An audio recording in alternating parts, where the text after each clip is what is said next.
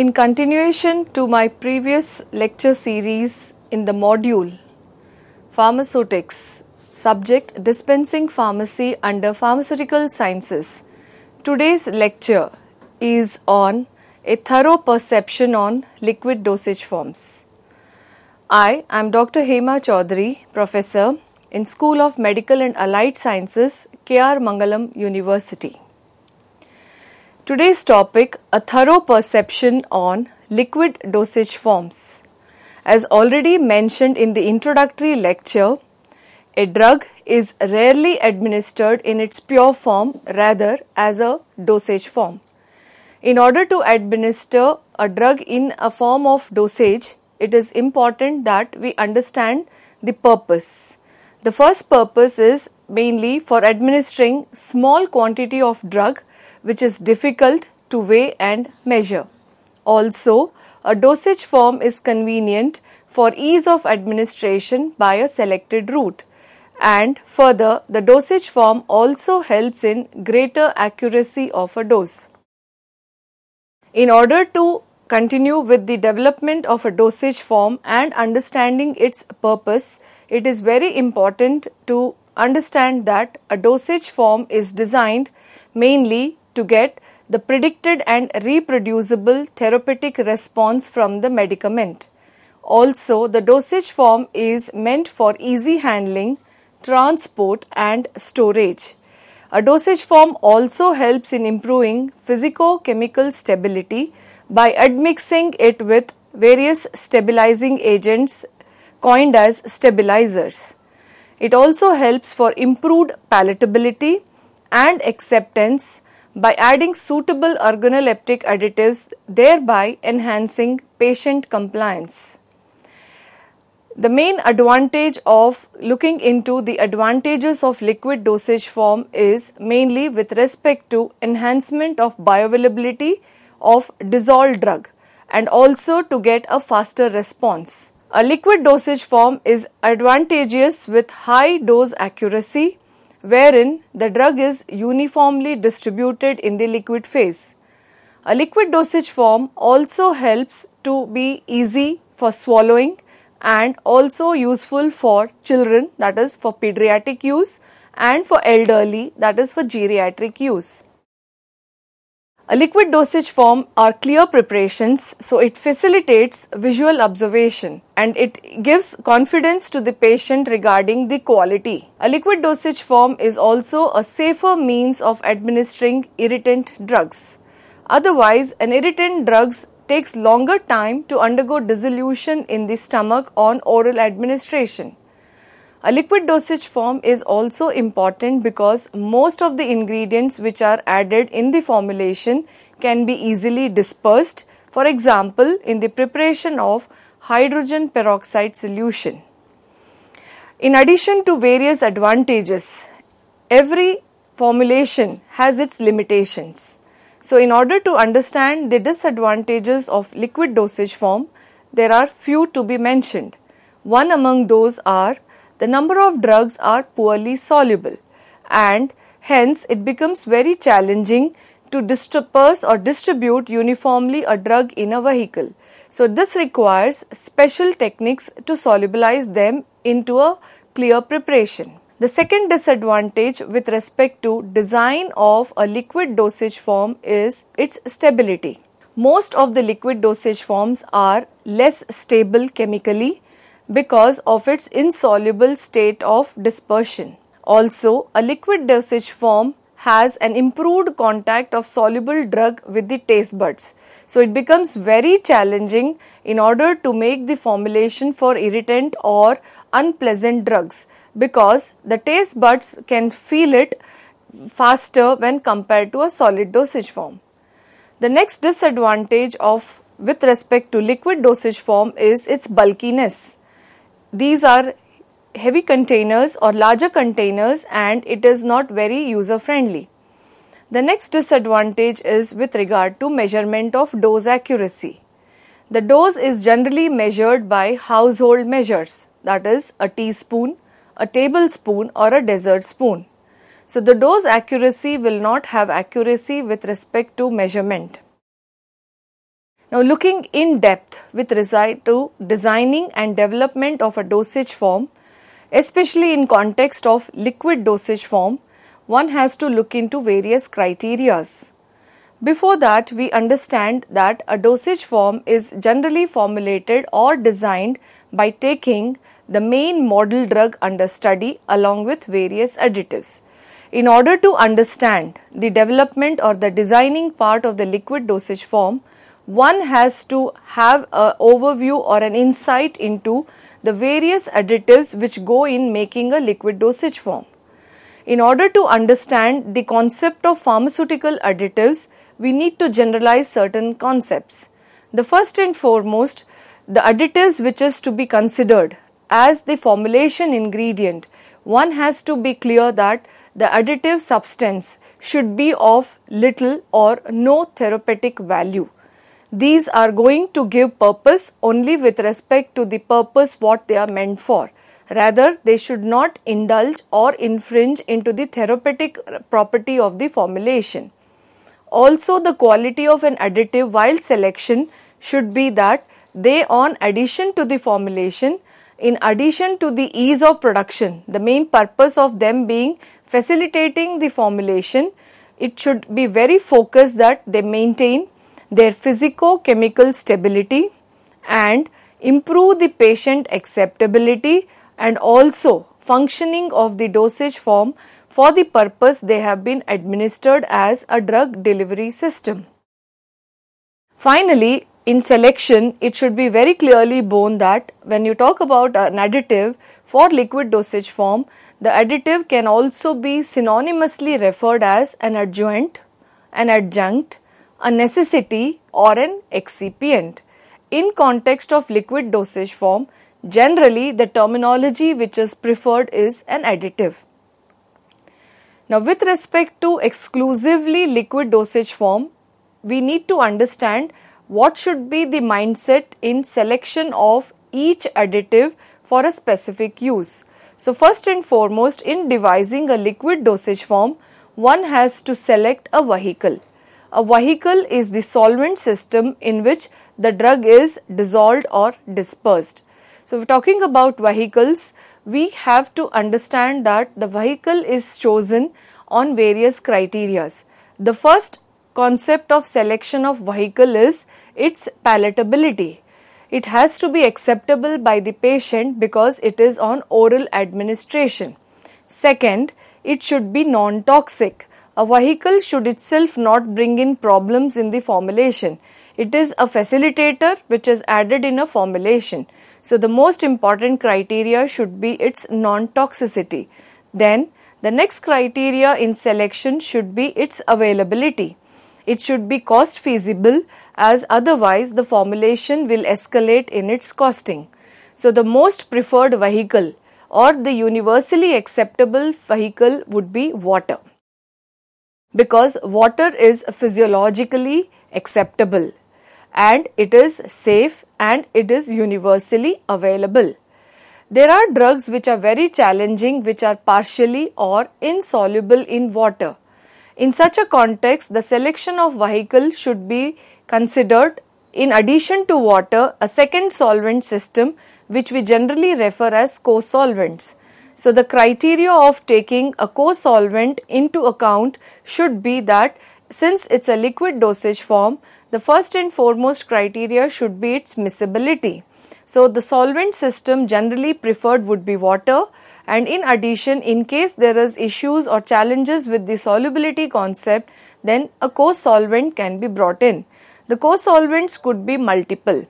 The other examples of vehicles which can be taken in devising a liquid dosage form are aromatic waters. These are water-based preparation having volatile oil ingredients. Generally, these are preferred for its dual action. One is vehicle property and also the reason of it giving preservation in the formulation. The next solvent system which can be considered are syrups. So, since syrups are sweet preparations, they make the preparations more palatable.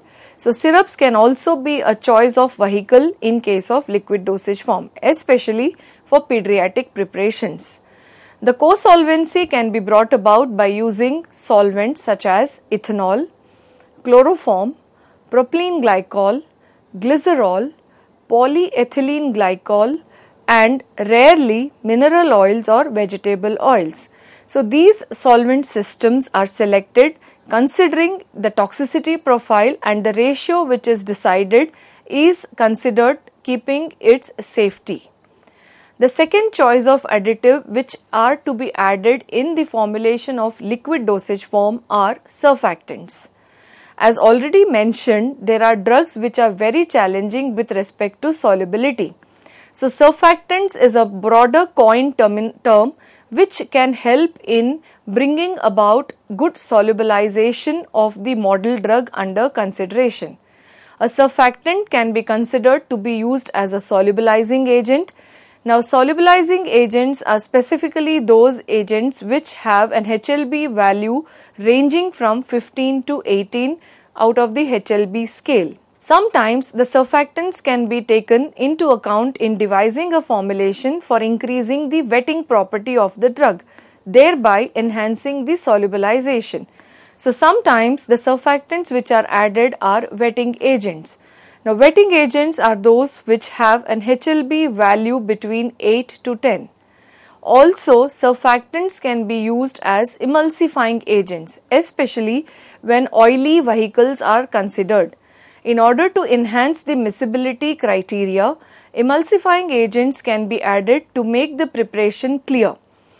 In such a context, the examples are either oil in water based surfactants having an HLB value of 8 to 18 or water in oil type of surfactants having an HLB value between 3 to 6. We have a choice out of surfactant category anti-foaming agents. It would be important to note that anti-foaming agents are also surfactants with an HLB value between 1.5 to 3. So, being a liquid dosage form and being clear preparations generally, a surfactant may be of solubilizing value or wetting property or an emulsifying property can be considered in the formulation design. The third category of additives which are generally to be considered in the formulation of liquid dosage forms are hydrocolloids. Now these hydrocolloids are generally viscosity enhancing agents. Now viscosity enhancement is important especially in some types of liquid dosage forms like linctuses, which are generally viscous preparations, and also this helps in maintaining consistency of the formulation and also helps in accuracy of dosage measurement. The viscosity enhancing agents or in general hydrocolloids can either be suspending agents or emulsifying agents. Some of the examples for suspending or emulsifying agents are acacia, tragacanth, etc. These are generally out of the natural gums category. We have fourth class of additives which are to be considered in the formulation of liquid dosage form. They are referred as antioxidants. Antioxidants are the agents which helps in preventing oxidation. Antioxidants are generally added in order to enhance the life of the preparation by avoiding oxidation phenomena. Some of the antioxidants which can be chosen are sodium bisulfate, sodium metasulfite, butylated hydroxyanizole or butylated hydroxytoluene. Out of the choices, one can pick, the formulation chemist can pick the suitable antioxidant agent and incorporate in the formulation design. The next additive of choice to be added in general in the formulation of a liquid dosage form is a complexation agent or a complexing agent. A complexing agent is important and the examples in this category are either citric acid, tartaric acid or EDTA. The next class of additives which has to be incorporated in liquid dosage form is a preservative. As we are dealing with liquid dosage forms, liquid base is a source of microbial growth. In order to have a better shelf life, and to enhance the stability of the developing formulation and in general the developed formulation, addition of preservative as an additive is important. Some of the examples of preservatives are benzoic acid, sodium benzoate, etc. The next additive in class is coloring agents, or in general we can club them under organoleptic additives. Color is a important sense perception. So as the formulation is for human use, color, flavor, odor are the sense perception requirement by the patient for better acceptability. So dealing with coloring agents, these are the agents which make the preparation colorful. The choices are caramel, cochineal or amaranth. The most important point to consider here is any additive out of any of the categories already mentioned are chosen, they need to be having one basic important property is that they should be all water soluble in order to make the preparation clear. The next additive in line is a flavoring agent. Generally, the flavoring agents are added are aromatic waters or in general flavored syrups. Flavor is a very important criteria in development of a liquid dosage form, especially meant for internal use. Talking about the next organoleptic additive or in general an additive for liquid dosage form is a sweetening agent. Sweetness is important for improved palatability and in general for better acceptability, especially when we are dealing with liquid dosage forms meant for internal use. In such a context, the examples are sucrose, syrups or sorbitol. Now, sorbitol can be a choice especially if the formulation is being designed for diabetic patients. Talking about the next additive in the category is buffers. Now, buffers are very important ingredient which are to be considered critical in the selection because the buffering systems which are going to be selected either from carbonates base, citrate base, they are going to influence the final pH of the formulation. So, pH of the formulation will be helpful in maintaining the stability and solubility of the formulation. Other additives which are to be considered in the development of liquid dosage forms are tonicity adjusters.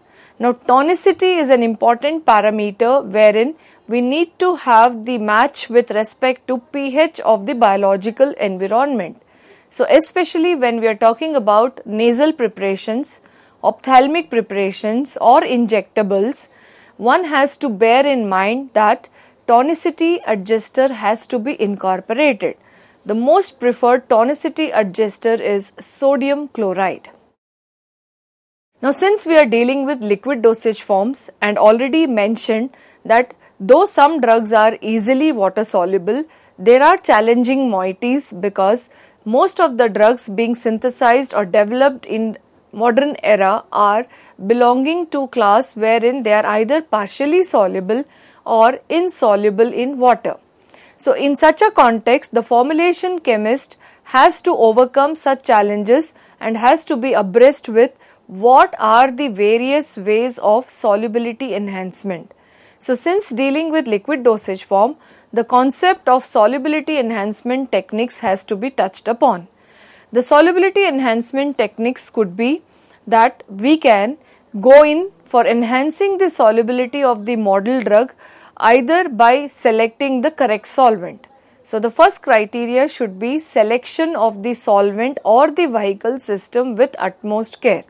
And for that, one has to do the solubility studies and establish whether the model drug has sufficient solubility in the solvent system which we prefer, which is generally water. The second criteria for solubility enhancement should be that solubility is actually defined in context of the parts of the solute to the parts of the solvent. So, a drug which is partially soluble can be made to be more soluble provided we increase the parts of the solvent to that of the solute. So, the volume required in order to dissolve the solid can be taken into account and we can plan the formulation design by considering that the enhancement of the volume could impact the solubility of the drug under study. So generally, the dosing can be considered that the dose of liquid dosage form which is generally administered is in either 5 ml or multiples of 5. So in the same context, the dilution parameter can be considered provided the efficacy of the formulation is not affected. One can enhance the volume of the solvent and thereby affect solubility in a better way. The other way in order to bring about solubility enhancement could be by using a combination of aqueous and non-aqueous solvents. Generally, non-aqueous solvents are not taken individually, the reason being that most of them are physiologically not acceptable due to their toxic nature. Toxic, I mean to say, when used in very large quantities. So the criteria can be that the non-aqueous vehicle or the solvent can be taken in lesser proportion and a major proportion can be the aqueous base, provided the miscibility is considered. The next approach in order to bring about enhancement are, as I already mentioned, one would be with respect to co-solvents, that is aqueous and non-aqueous solvent combination, or combining two aqueous solvents wherein we can improve the solubility of the drug under consideration. So generally, the co-solvents which are considered can be alcohol systems, propylene glycol or glycerine. And one very important criteria to be mentioned here is that if the liquid dosage form is for internal use, one has to understand toxicity, and sometimes when the liquid dosage form is meant for external use, the selection criteria can be taken in a broader way because it's for external use only. The second criteria in understanding solubility enhancement technique is we can go about by enhancing, solubilizing using hydrophilic surfactants. The surfactants are already mentioned to be as solubilizers, so such surfactants will enhance the solubility. The third concept of enhancement of solubility would be by complexation. So we can complex the drug with complexing agents like cyclodextrins and thereby influence its solubility. So the complexation can also be brought about by using sequestering agents. The next concept in line for enhancement of solubility is hydrotropy. Hydrotropes can be prepared or used in order to enhance the solubility of a drug. The next concept could be pH adjustment. Already as mentioned, pH has an influence on solubility. So using suitable buffering systems, pH can be modulated and solubility be affected. And the last approach under solubility enhancement could be by chemical modification. All drugs are either weak acids or weak bases, so corresponding salts can be prepared, and salts generally have better solubility as compared to the parent drug. Thank you.